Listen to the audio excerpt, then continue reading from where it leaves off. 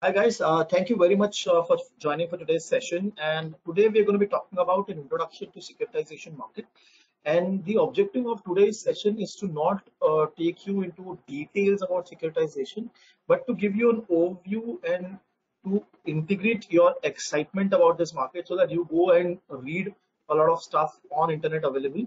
And with this agenda, I'll be starting out with this topic. And at the end of the session, I'll be opening up for queries in case you have, and we can take that forward also. Okay. So with this, we'll start out with the session, Introduction to Securitization. The first and basic question that anybody could ask is what exactly is securitization? Okay, so securitization, and so that's going to be one first part of our agenda. What is securitization? And we're going to be then talking about what is the securitization process. So I'll show you the entire graph or things, how things actually move when the securitization process is done. And this process is basically a quick snapshot of things happening. There can be some deviation that is happening in real life, but idea is to give you a basic roadmap. Then we are going to be talking about motivations for participation. So, for example, if a real estate securitization is happening, then why a bank is entering into the securitization, why a government entity is entering into a securitization, why an investor or why a home buyer is actually entering into that securitization. So we'll talk about the motivations of the participation, and then also we'll talk about a small case which has happened in 2007, 2008, and what all frictions the market saw in that case. Okay, in that case, and what all problems that were there in that case. So we'll also look into that friction piece, and finally we'll open up for queries. Okay, so with this agenda roadmap, we're going to be starting out with the session. The first part is what exactly is securitization. Okay, so securitization is basically a kind of re-engineering program, a kind of financial engineering concept, wherein what we are doing is, suppose we have an asset which is basically providing some income. For example, a home mortgage. So if I have taken a home mortgage or a home loan, I'll be paying EMI on that home loan. Okay, so that for a bank or for an institute, that becomes an asset because it's an income generating asset. Similarly, a student loan. So in US or in India also, a lot of students take loans, education loans for completing of their graduation, post graduation. So whenever they are taking loans and they are paying back their loans, so they pay EMI, that becomes a income that will come for that asset. Okay, then you also see commercial loans. A lot of big companies or small SMEs also taking commercial loans for growth of their organization. So that also comes into that asset. Then bonds or loans also are considered a part of an asset which is going to continuously give income. Then auto loans are also a part of it. So basically, the asset that we have mentioned on this slide is primarily an asset which will give you a quick income. Okay, this securitization is not only restricted to these assets. There can be other assets also. For example, if suppose I'm an aircraft company and I want to buy Boeing aircraft, I do not have that much amount of funds, so I will buy that aircraft on lease. So lease, with respect to that lease, the aircraft company or the airline company will pay on a monthly or yearly annual income to that aircraft organization. So with that way, that aircraft loans also will become an asset. So the basic understanding is that any asset that is going to give income can be securitized into a new interest paying structure.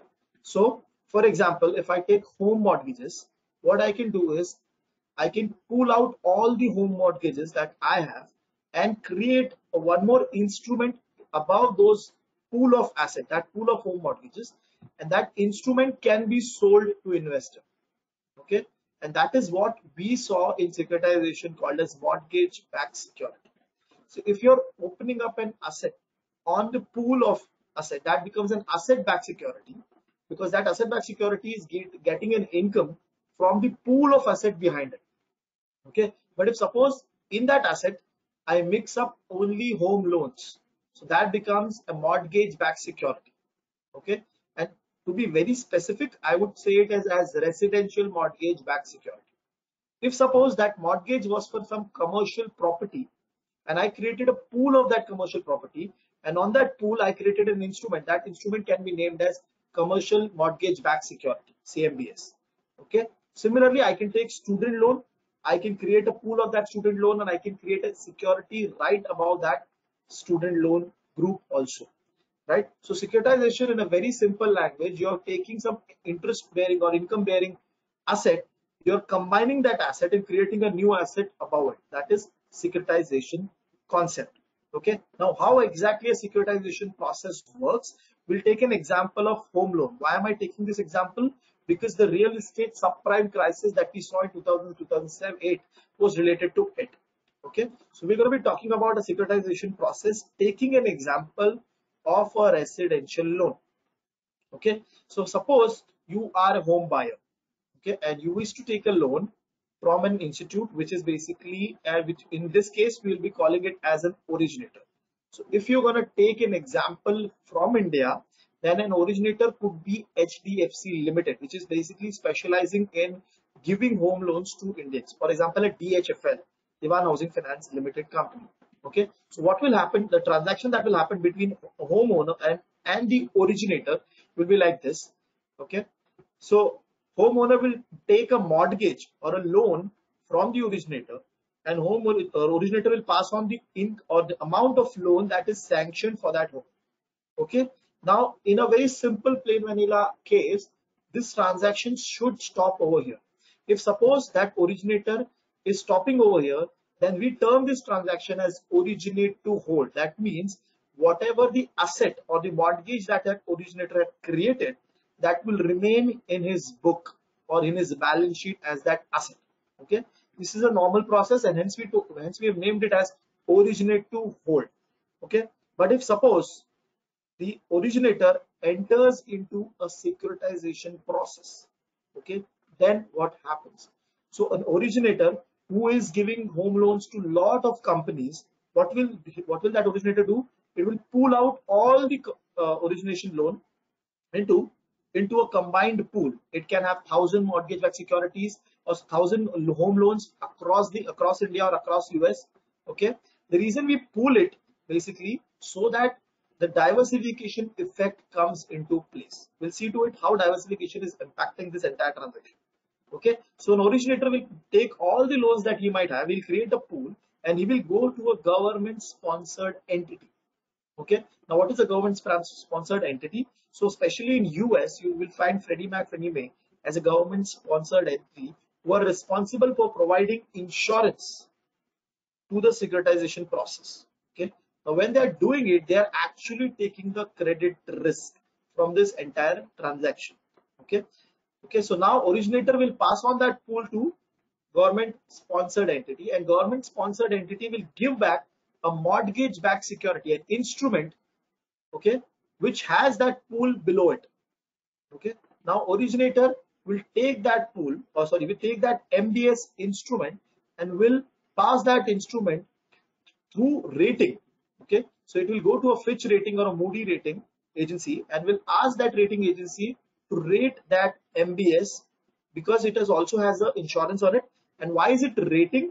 Because originator want to pass that MBS to a third party, which is basically a dealer or an arranger. Okay, generally this is a big investment bank sitting in Wall Street want to enter into the securitization process and make some fees out of this. Okay, so originator will what will originator do is originator will take that MBS, will pass that MBS, basically will sell that MBS, okay, to that dealer or arranger. Okay, a lot of the time what happened is that the originator is also a investment bank and the arranger is a subsidiary or a remote bankruptcy remote entity or subsidiary of that investment bank itself. Okay, so for example, if suppose you have HSBC sitting over here as an originator, and they created one more entity which is HSBC India Opportunity Company, and that company is actually an arranger which is helping HSBC in this transaction. Okay, so now originator, what will originator do is originator will sell that MBS to the dealer or arranger, and in return will receive a cash flow. That means dollar amount or the value of that MBS to back to the originator. Okay, I'm taking a pause over here and I would like to tell you small update on this part. So originator, whenever he was buying or that whenever he was issuing loan, he might have taken a loan from a warehouse lender or some bigger organization. So whenever an originator receives back money from the arranger, he can pay back that loan and he can remove that asset from his balance sheet. Okay. So now once the MBS is with the dealer or arranger, what will he do? He will create a structure. Okay. Now this structure can have a entire one slab or it can have different tranches. Okay. So it can have a senior tranche, it can have a mezzanine tranche, it can have an equity tranche. Okay. Now, why are we creating tranches in this entire structure? So that I can sell easily to the investor or investor's representative, who is basically an asset manager. Okay, I'd like to take a pause over here. Now, when I'm referring to investor, okay, I'm basically referring to somebody who has a cash, okay, or who wants to invest money in market. Either he is investing directly in the market or he's investing through an agent. That means he's investing through a mutual fund or he's investing through a pension fund, investing through a hedge fund. Okay, so that asset manager becomes an agent of that investor. So over here, I am referring to both of them together. Okay. Now, dealer, what will that dealer do? Dealer will sell that MBS to the investor. Okay, and investor will pay back that amount to the dealer. Okay, and through which it will again the amount will pass on to the originator. That is how the flow of cash flow happening. Okay, the important part to understand over here is that each investor might have a different risk appetite. So a dealer or arranger, he will structure the deal in such a way that he can create tranches for each different type of risk category investors. Okay, he might create a special category or tranche of this MBS, which is specifically given to those investors who do not want to take much risk. That is called a senior tranche, which is more secured. Or somebody who wants to take more risk will be given a lower amount of tranche, that is an equity tranche. Okay. Now, how will basically this asset manager or investor will make money? Okay. So whenever a home buyer or home owner is actually going to pay back, okay, the EMIs or the principal or interest amount, that principal or interest amount will pass on to the servicer. Now, who is this servicer? Servicer is primarily appointed by a dealer or an arranger, okay, to collect the fees or the EMIs from the home owner. Okay, and servicer also do a lot of other back-end activities. For example, doing accounting for the amount that he has received. If suppose homeowner is not paying that amount, so going to his home, asking for collections, that activity, reconciliation of the activity, giving a report to homeowner about the payment that he has done, giving a report to the dealer about the amount that he has received. Okay, so all the back-end activity entire the entire transaction is actually done by the servicer. All the back office related activity. Okay, so whenever a homeowner is paying the EMI, he is actually passing that amount to the servicer, and servicer is actually passing that amount to the government sponsored entity, and through that it is actually passing out to the monthly payment to the asset manager through that MBS. So if I am an asset manager and I am holding an MBS, I will get monthly EMIs, and it could include both a principal or interest, both included. Okay, so this is the entire process through which a residential loan can be securitized. Okay, it starts from the homeowner and practically ends from the asset manager. Okay, now I'll move on to the motivations and then to the risk of this entire process. Okay, now first the motivation. So let's talk about homeowner. Okay, so whenever a homeowner is actually buying an asset, okay, so ideally his profile is checked, and based on this profile, he will be eligible for a loan. So in India, like we access CIBIL score, in US you will find FICO score, which is basically used to assign a rating or a score to that individual, and based on that score, a loan will be issued. Now, before this entire securitization actually picked up before 2000, year 2000, the homeowners were finding it difficult to buy loans because of their credit score, because of their FICO score. Now, when the securitization process actually kicked up, was actually taken very seriously in the market, so it became very evident that originator or the somebody who is actually in the middle of this transaction, the originator, can make a fees only by issuing loan to the homeowner and can by passing the home loans as a package to the dealer. So originator was incentivized to give more loans. Okay, and in this way, the homeowners who are finding it difficult to get loans started getting loans, and that too at a better rate. So that was a very good motivation for the homeowners to enter into this entire securitization process, because it helped them to raise money for their homes, and also it helped them to reduce their interest cost. Now, why would an originator enter into this entire transaction? Because he realized that by creating a pool of home loans and passing it on to the dealer or arranger, that risk does not stay with him on his balance sheet. Because right now, once we enter into the securitization, we have moved from originator to hold to originator to distribute. Okay, that means an originator, whenever he is opening up an home loan, he is not opening up with an intention to hold that asset on his balance sheet. He is actually opening up with an intention to pass it on to the dealer. Okay, so and throughout this process, he will make a fees for this entire transaction. So the motivation for originator was to earn that fees. Okay, now why would a government entered sponsored entity will enter into this transaction?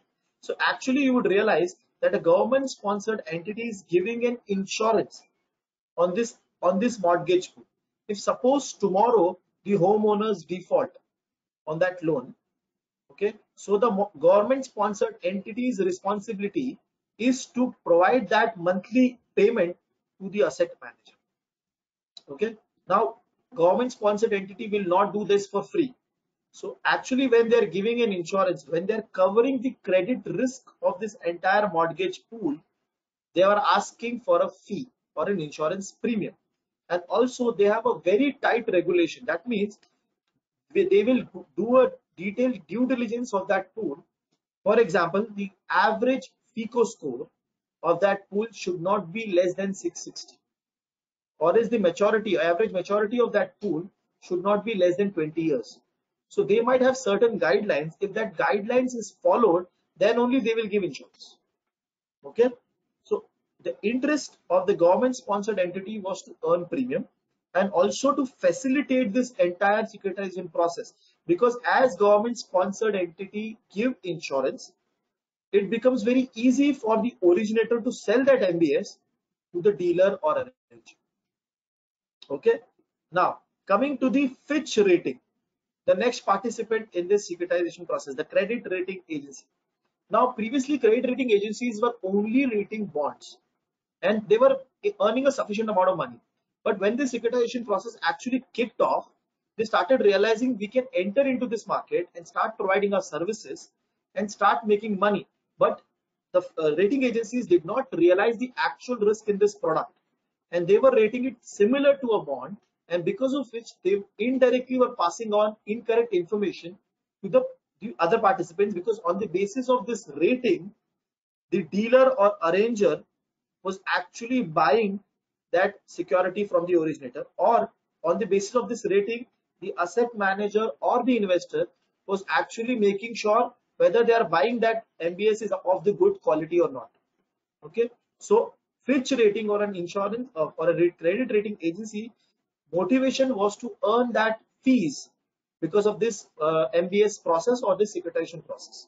Okay, now a servicer is entering into this process because he is providing a backing service to the entire structure and he is making a fee to this process. Okay, and one more important point that we need to realize, that servicer is actually paid only till the time the house is foreclosed. That means if the homeowner says I do not have money to pay, then the servicer's activity will stop. Okay, his only responsibility would be to find a buyer for that home. Okay, so servicer is basically making money till the time the house is operating, or basically house is actually running and it is not been foreclosed. Okay, now the next participant is basically a dealer or an arranger. Okay, like I said previously, a dealer or an arranger can be a sub company or a sub entity of that originator also. Now dealer and arranger is actually doing a transaction, basically buying from the originator and selling it out to the investor and making a small cut in this entire process. So he's also earning a small fee. Okay. And the asset manager is actually buying this. The next participant, asset manager, is actually buying this product because he wished to give his investor a good return on the product. Okay. So if I am an investor and I have invested into mutual fund, then I would expect a mutual fund to grow at 10 or 11, 12%. Okay. So an asset manager who is managing that mutual fund is incentivized for him to perform. He needs some asset which can give higher returns. So he was incentivized to go and buy MBS so that he can give high interest or high returns to his investor. Okay. So these were the motivations of all the participants in this entire transaction. Now, what all problems actually occurred? Okay. So now, do you realize that government sponsored entity has taken a credit risk? So whenever a home buyer actually defaults, okay, it comes down as a part of the pool. So now the house is available for sale, and till the time the house is not sold, there is no income that is coming. And once the house is sold, the investor will receive the entire amount, whatever amount that house has been sold for. Okay. Now, government sponsored entity actually had given an insurance to the entire mortgage pool. Okay.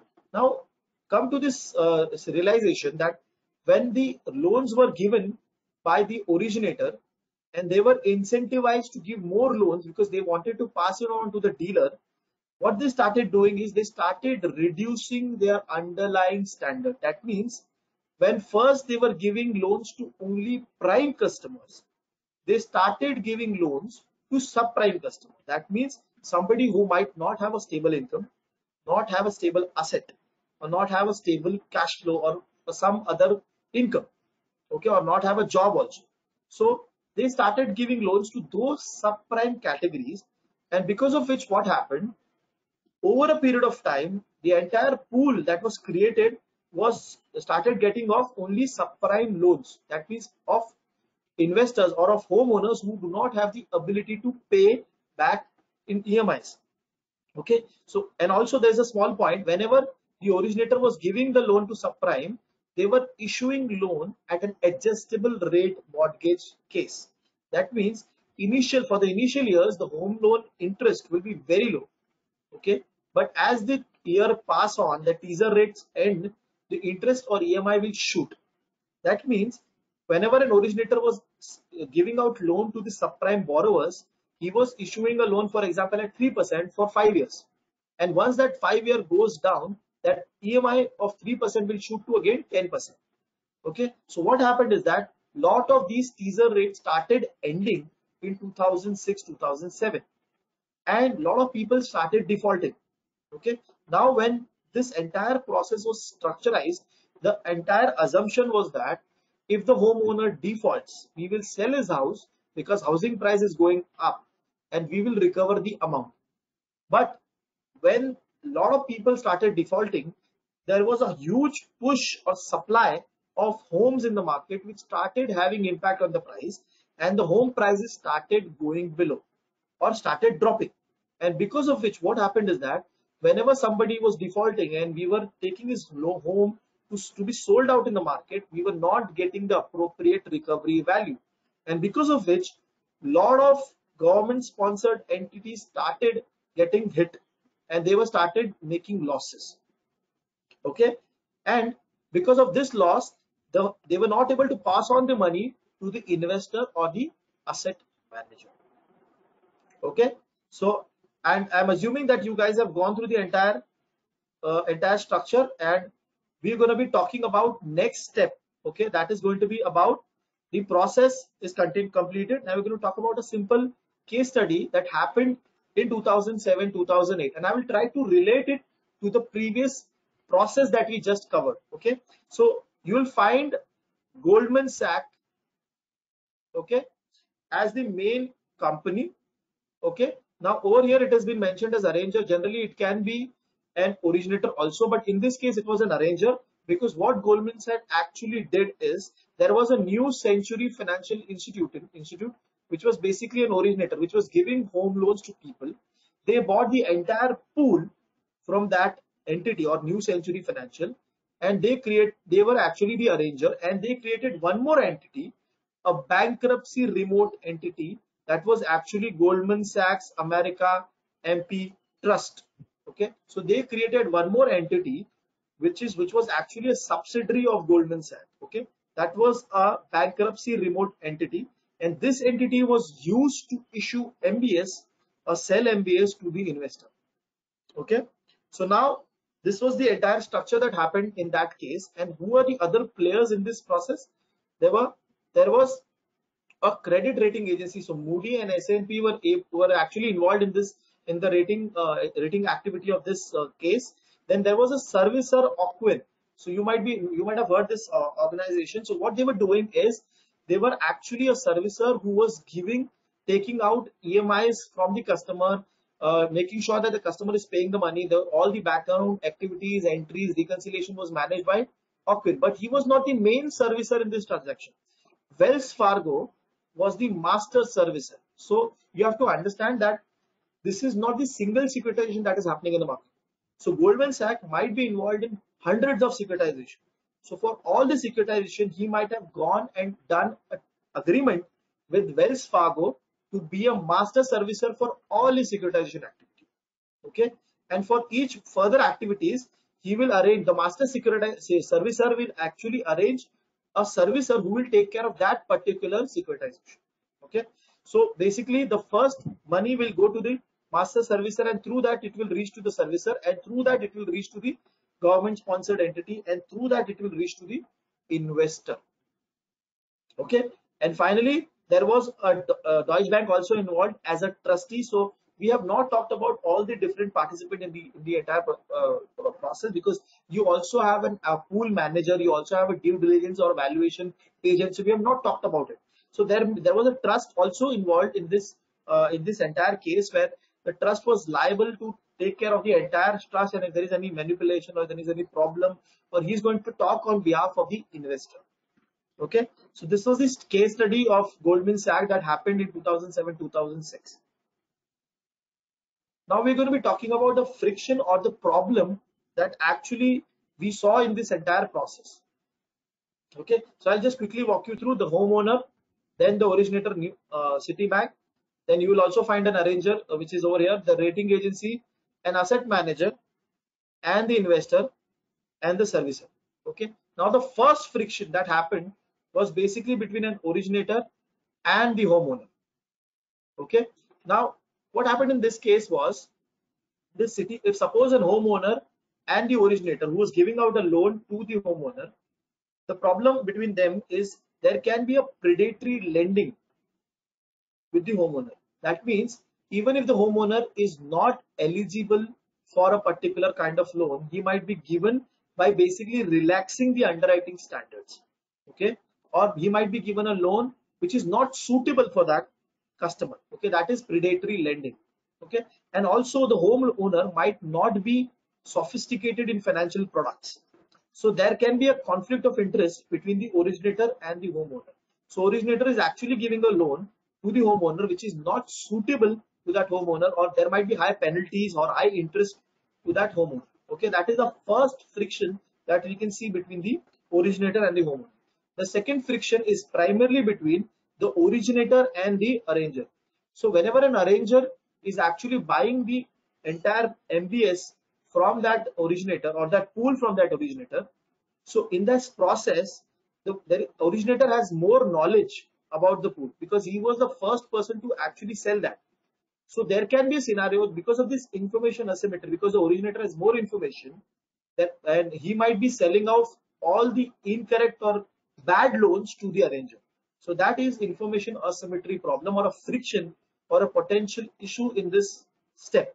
Okay, the third step is basically, or third friction that we see, is primarily about arranger and the credit rating.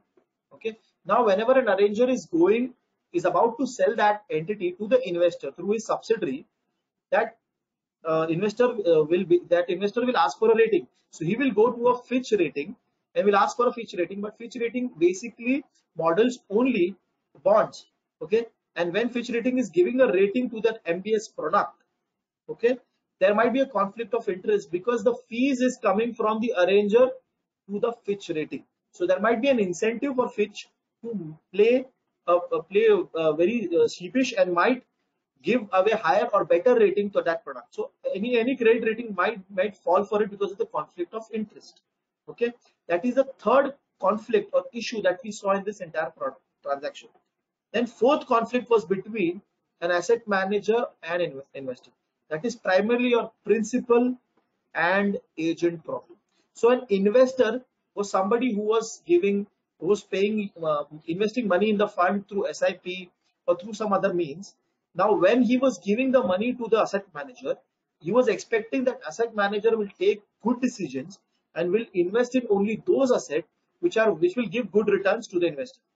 But if there is a conflict of interest, that means if asset managers start investing in those assets which are risky because he wants to give high returns to the investor and actually increasing the risk of the fund, then there can be a conflict of interest between the investor and the asset manager. Okay, or if there is a syndicate, there is a syndicate between the arranger or the asset manager, then asset manager will by default buy all the MBS that has been issued by the arranger. So that can lead to a conflict of interest. That was the fourth friction that we saw. I'm seeing a lot of people having queries, so we'll be opening up for that query in some time. Next part is your conflict of interest between your investor and your rating agency. So now investor, whenever he was issuing money to the asset manager or whenever he was investing directly into the arranger's MBS, okay, so that investor was actually looking at that credit rating, but that credit rating might be wrong because there is a conflict of interest between the arranger and Fitch rating or the rating agency.